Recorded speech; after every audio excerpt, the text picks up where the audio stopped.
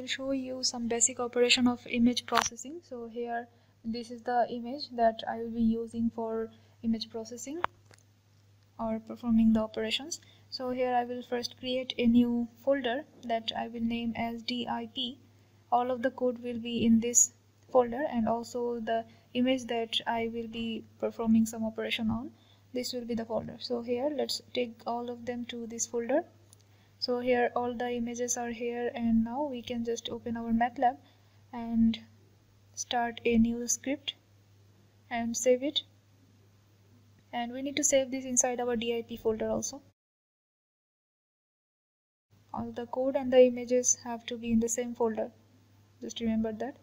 And after this, let's save the folder, save the code. And after this, we can start writing our code here. So first the CLC and then clear all.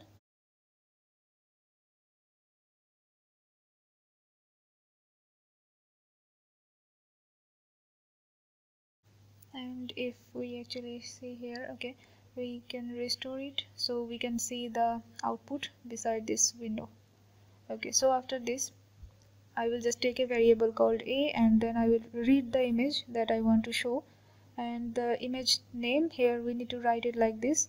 I will be using the first method for file name. So here the file name will be inside single quotation, and then if we want to actually see an image, we need to go to the folder and write the name properly. So here I will be using this first image, and that name will be b.png. You can find the images in the internet if you search for it.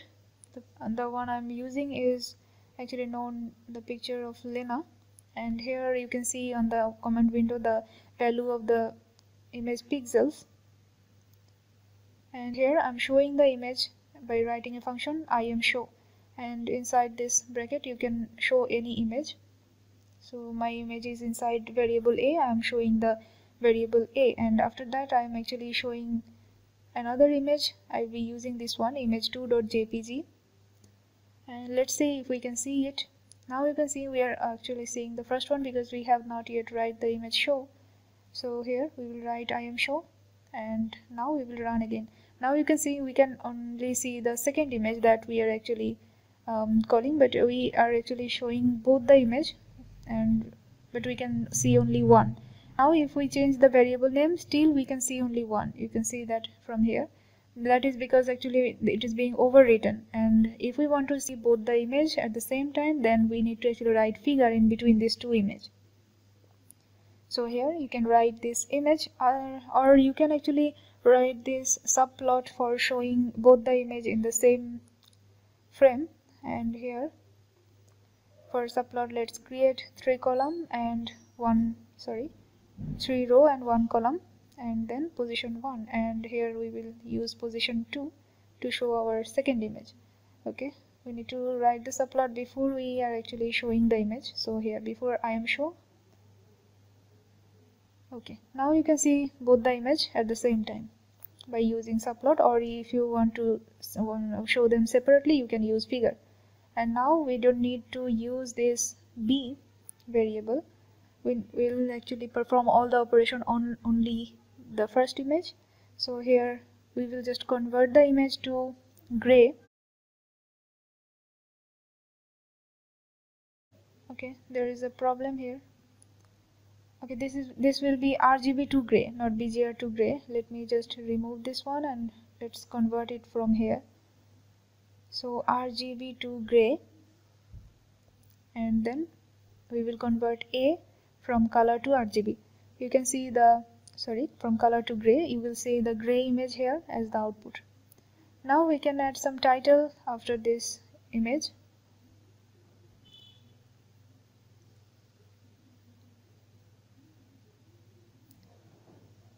And here we will copy the title and paste it here. That name will be gray image. Now we will take a variable called C, and then we will copy this part and let's paste it after this. And here in this section we will show the black and white image, and for showing that we need to write im2bw, so image to black and white, and here the value is a because we need to do it for a, and let's show them in a row, so one single row and 3 column instead of the 3 row and 1 column. Now we can see the image here, and we need to show the variable c here for the black and white image, and now you can see the black and white image and the gray image and the original image, and you can compare them. And here if we want to do it for b, you will see the result same here for the black and white image from the gray image.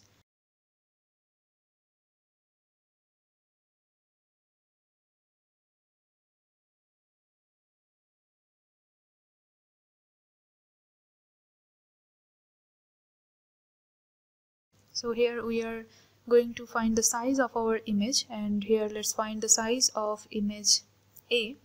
So we need to write like this, size and then A, and here you can see the size, the number of row, number of column, and the value of the plane. Here it is our color image, so there are 3 color plane for blue, green and red, and that is why we are getting 3. And if we want to see the size of B, you will see only these 2 value, okay, the row and the column, as the number of color plane is 1 here, so we can only find this. And here if we want to see for C, that will be exactly same, because for C this is also black and white image, this is not any color image, so there is only 1 plane there too.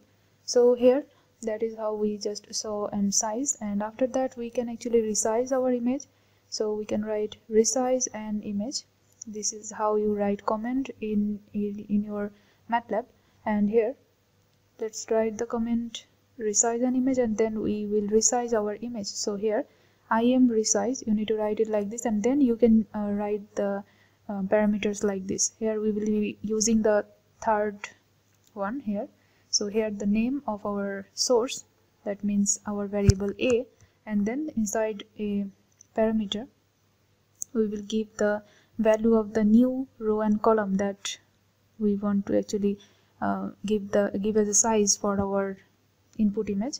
So here you will see the new size, this is the previous size, and you can see here, and this is the final one, and the new size is actually what we have given as our image resize parameter. And after this, if we want to actually show this one, you will see that image is much smaller than the original one. Here you see we are actually showing the new image. You can see the resolution is also very poor, and after this you can see the size has also reduced. So here after this we can show the information of an image. So check information of an image. Now we will see all the information of an image. So let's show like this, I am info, and then here inside this we will write our image name.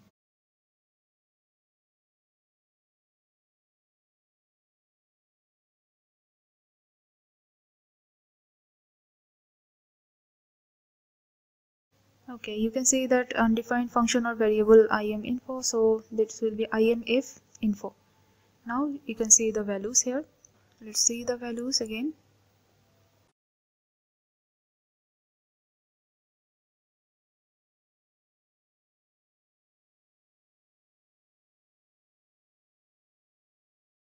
Here you can see that the direction is not actually properly showing here. You are seeing this because of this directory, and I have another folder that is called image processing, and that is why actually I'm not getting any error in this one, as the directory is actually still in the previous folder that I was working on. So you need to do this. If you are seeing any kind of error in this code you are running, then you need to actually change the directory. Here let's copy this image and let's take this inside our DIP folder. Okay, now let's delete this from my image processing folder. Okay, now you will see the difference. If I run this code and if I use this image instead of that image, So image 7, that is the new image that I have copied in our DIP folder, but this is not in our image processing folder. So that is why you can see now we are actually getting the error, but this is actually inside our folder. If you are seeing this error, you need to actually go to this one, click this and select the folder that and where you have actually saved your images and code. Now you can see this in current folder section, and if we run this, we are not getting any error. And if we actually see the information of the image, you will see the proper direction here. Okay, so if you are getting any kind of error while running that code, you just need to browse that folder name on the upper position, then you will not see the error anymore. So now let's work with our b.png again.